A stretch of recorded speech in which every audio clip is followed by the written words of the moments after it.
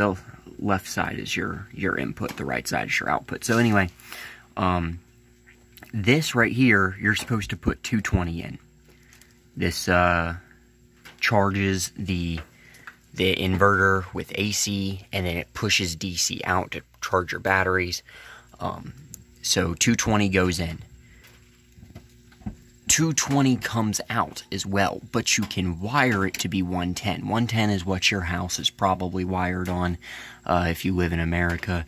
So what you have to do is only use this one or only use this one.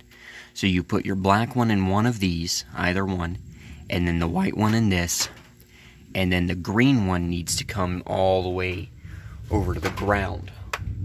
On this side, we have a copper wire going down to our ground rod over there, and we have our